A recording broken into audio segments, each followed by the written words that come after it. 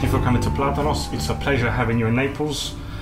What do you think of Naples? Is it your first time here? My first visit, will not be my last.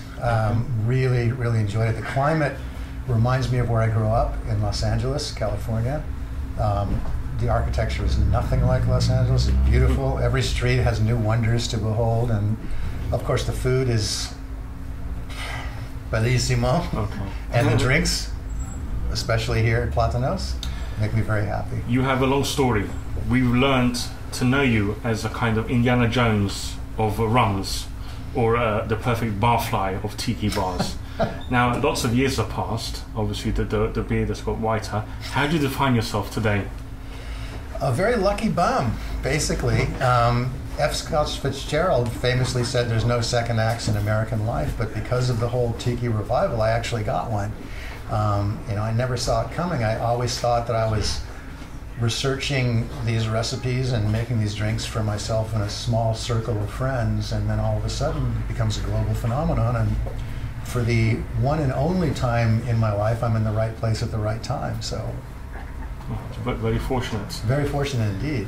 You said you've written, you discovered lots of things about tiki. It took a long time to discover and collect all the material. What is there still to discover today about tiki and exotic cocktails? I don't really think there are any new horizons as far as doing historical research. There are a handful of Don the Beachcomber recipes that we don't have yet.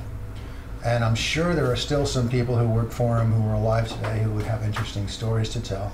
But by and large, his canon, his most famous recipes have all been excavated. I think what's interesting now about tiki is the direction that it's being taken in by different bartenders in different countries around the world, all bringing their own cultural perspectives to it and doing this kind of mashup of their own native culture and this strange American mid-century version of Polynesian culture. So it's very interesting to see that.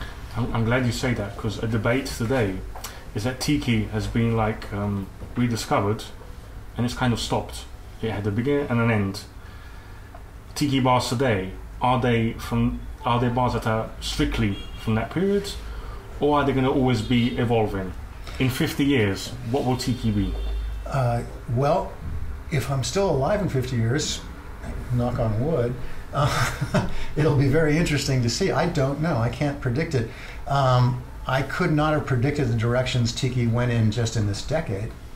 You have all kinds of strange hybrids of the original American concept. Some of them are really good. But I think what will be really interesting is to see how far the concept can be stretched to fit other people's kind of bars. Like what you have now, more than devoted tiki bars which do the decor, which do a full tiki menu, which try to provide that little mini vacation, that escape that what made the bars famous in the first place in the mid-20th century. In the 21st century, what you have are non-tiki bars serving tiki drinks. Many of them craft cocktail bars, many of them self-described dive bars. This, especially in New York City, there's this phenomenon of the tiki dive bar, which is, depending on how you look at it, either a tremendous cheat. Can I just interrupt you? Dive bar is something that difficult to translate. It's kind of okay. Can you give us a definition of dive bar? In America, there are several different kinds of bars traditionally from the beginning of the country. Well, at least from the beginning of the mid-19th century. You have high-end hotel bars, which are meant for business travelers with money, and they're very elegant and dark, well-appointed, well-furnished.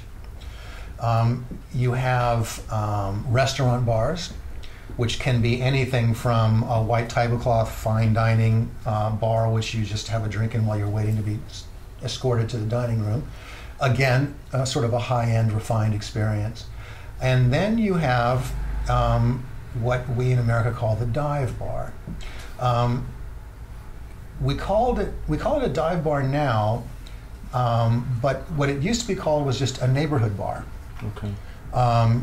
The decor, if there was any, was just whatever bric-a-brac people brought, regulars bought in, and they put it behind the bar. You know, not much to speak of in the way of looks. Cheap drinks. Good hospitality. Sometimes. Not necessarily. Well, but there are places. Sometimes bad hospitality is a good trademark also. Yes, exactly. The experience was the exact opposite of restaurant bars and hotel bars, which catered to you know, a moneyed crowd. Dive bars, or neighborhood bars, if you will, catered to people with limited means, with a limited experience of the cocktail world. You didn't go to a dive bar for a cocktail. Many times, if you went to a dive bar for a cocktail, say in the 1980s or 90s, they'd throw you out. You know, we'll just give you, what do you want in the shot glass? It's a beer and a shot. Dive bars are beer and a shot bars. It's like you get a shot of whiskey, you get a beer. Anything more complicated than that, if you wanted a pina colada and they had a bottle of pina colada mix, okay, they just pour that in a glass with some rum. But you didn't go there for cocktails necessarily. And you weren't self-conscious about being in a sort of like a, let me rephrase this. You weren't conscious of the fact that you were in a dive bar. You had no irony about it. It wasn't kitsch or camp. It was just you were in a low-rent neighborhood beer and shop bar. Now, in the 21st century, the concept has become very self-aware and very ironic and kitschy or campy. Oh, we're going to go slumming. We're going to go to this like really low-rent neighborhood bar with some grouchy guy behind the bar, and he's going to treat us badly, and it's kind of cool, you know. So what's happened is that has become cloned into an artificial experience. No owner of a dive bar would ever refer to his own bar as a dive bar. Okay. He or she would never do that. It's like, what are you talking about? They would be insulted. But the idea now of the sort of hipster dive bar is a very self-aware, very self-reflexive, meta kind of bar. Like you're referencing a low-rent, slummy bar, but you're not really one. A true dive bar has acquired character over many decades and generations. A fake dive bar tries to do that, you know, a week after opening and create a false experience. And in a way, it's not unlike a tiki bar. What, creating a false Polynesia. Mistake me if I'm wrong. Our dive bars were the last sort of bar that kept tiki alive for the last years, because restaurants and the kind of high-end tiki were the first to go away. What kept it alive? That little flame. Well, actually, it was not dive bars, which were always non-cocktail bars. You would never think of going to a dive bar and ordering a Navy grog or a Scorpion. That was, you go to a tiki bar for that. Now, there were neighborhood tiki bars, dedicated tiki bars, like the one that I went to. I was a regular at the Tiki Tea in Hollywood. It's opened in 1961. It surfed the wave of popularity, and when the bottom dropped out of tiki and it became uncool and places closed down all over the place, the Tiki Tea survived. It survived because it was a neighborhood bar. And the clientele were just people who lived in that neighborhood, who went to that bar, and it just happened to serve tiki drinks and happened to be a tiki bar. So the lower end tiki places were the ones that survived. And some of them were lucky enough to survive into the Renaissance. Now the Tiki Tea is like a hip and cool place to go again, with a line around the door. You know. So. One of the things that always made me more curious about tiki bars was the dream. They used to sell the dream about escaping. Yeah. Today we use lots of words. We use exotic, we use tropical. Tiki is misused lots of times. How do people escape today? I mean, have we found a way that is common to lots of people to escapism? Or is there lots of different variations of this theme and we can't control it anymore today? That's a really good question, Alex, because the very notion of a mini vacation taken in a tiki bar that transports you into an immersive environment, like a little Polynesian movie set, it doesn't necessarily work in the age of the internet. It doesn't necessarily work in the age of television, internet, jet travel. You have to remember that when Tiki was first popular from the 30s through the 50s, very few people traveled, and there was no commercial jet travel anywhere. The closest you were going to get to Polynesia was to go much more comfortable ones. Yes, and if you were, the closest you were ever going to get to the South Seas was to go to a tiki bar that created that environment for you. Now it's different. Now you can get on a cheap airline and go actually to Tahiti or go to Hawaii. You can go anywhere you want, in the Maldives to the Seychelles. It's truly a global village now. The world is much smaller. In the 1950s and 60s, if you wanted to know what other cultures were like, you had to subscribe to National Geographic, where there'd be like a few photographs. When TV started, maybe there'd be some TV program about some travelogue. But people didn't have the conception they do now of, now you go to Google and you know what any place on the globe, no matter how remote, looks like. There's no mystery anymore. There's no mystery of the exotic South Seas anymore. You have to be you have to willingly suspend disbelief when you go into a tiki bar now, in a much more conscious way, I think. Unless it's truly done right, and people have spent $1 million on decor just to make that movie set thing happen. Not too many bar owners can afford to do that, or would if they could. So. Well, yeah. Well, let me say that this has all been your fault. At least take recognition. Guilty You're guilty charged. for all this. So everything that we see now, good or wrong, you have to take part of the guilt for it. Okay, I will. Where do you see Tiki going in the best and the worst ways in the future? Where I see Tiki going in the best way is that the drinks keep getting better and better in the bars that are doing it right. To the point that I think you can get a better Tiki drink now in more places than you could during Tiki's original golden age, where there were a lot of clones and rip-off bars that weren't doing it right. Yes, you could go to Trader Vic's or Don the Beachcomber, or Tiki Tea, the Mai Kai, get a good drink, but there were a lot of places that served horrible drinks. The ones I didn't put in the books I wrote. Out of every 300 recipes I looked at, maybe 10%, maybe 30 of them ended up in these books. They weren't all good, and they weren't all done right. And I think there's a higher percentage of people doing them right now because of the consciousness that craft cocktail bartenders have about balance and about body and about delivering a worthy drink to their guests. Where it's going wrong is the atmosphere is being lost. Part of what made a tiki drink taste good was where you were drinking it. It tastes so much better when you're drinking it in a place that has a decor and a theme that's pleasing to the eye and to the senses.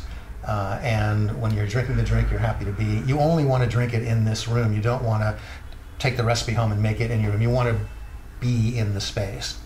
And I think that's getting lost a lot. We talked about dive bars, the whole phenomenon of the self-conscious tiki dive bar. Well, we're going to serve tiki drinks, and some of them may be good, but we're going to do it in this dive bar, quote unquote, which we got cheap when the original owner went out of business, and we don't have to put any decor up because we're just calling it a dive bar. Doesn't work that way. If you want the dive bar experience, go to a dive bar and get a beer and a shot, a real dive bar. If you want the tiki experience, I think it has to be 50% atmosphere and 50% cocktail. This leads me to the last question. For me, you've changed now from a writer, you're also a bar owner. You didn't say that before, you kept it out of your presentation. But has that changed your view in some way on the business, on the contemporary mood of tiki bars, clientele? I mean, what has changed in your view? How much time do we have? I'll give you 1 minute. Okay. Actually, owning a bar and being on the other side of things has completely changed the way I look at bars and the way I look at cocktails. Every single facet of drinking and being a customer has changed. Like when I opened Latitude, I'd never worked as a professional bartender, but I had been a customer for well nigh 40 years. So I knew what I liked and what I didn't like, and that's what I tried to impart in my own place, just deliver an experience that I would want if I walked into a bar. It turned out to be easier and harder than I thought. The easy part was figuring out how to adapt these recipes to high volume service and get them out. Not only make a good drink, but make it quickly and make it so that the pour cost was always 20% or less, and you could stay in business. All of a sudden, this hobby of mine, this thing I did for fun, turned into a job. And of course, you look at work a lot differently than you do fun. Now, the easy part, and what makes it still fun, is having a great crew. What I learned opening the bar, the biggest thing I learned, is the value of hiring the right people. And that's the reason I could be here today across the ocean instead of at the bar trying to put out fires every 5 minutes. I've got a great crew, a bar manager who's totally dedicated and totally experienced and passionate about what he does, and I've got bartenders. I'm sure it must be very easy to find people that want to work for you. It's easy to find people who want to work for me. It's not easy to find good people. Oh, okay. And by that I don't mean good bartenders. I mean good people. I understand perfectly. We can teach anybody how to make a good drink. One day, with a trainee behind the bar, I can teach them how to make a great zombie, how to make a great Navy grog. What I can't do is teach them how to be a good person, how to be a hospitable person, a person who likes people, a person who's happy, a person who derives pleasure from giving pleasure to other people. That's gold. And when you find that, you can leave them to it. Just tell them what you want and get out of their way. Let them do their thing. And that's been the most gratifying thing forever. Gratifying thing of all is when I'm just standing near the entrance door and watching everybody work and seeing that machine work and seeing the smiles and the happy people. And when I go touch tables and I talk to the customers and they mention bartenders by name and how wonderful they are, and you can't. I mean, that's as important as the drink, easily, and it's more important than the atmosphere. When clients learn the bartender's name, that's a very good sign. Yes, so yes, indeed. And there's many more negative things, but we'll stay out of that for now. We'll do that tonight when the camera's off. Jeff, thank you very much. It's been a pleasure having you. Let's do one more. The pleasure's mine, Alex. Cheers.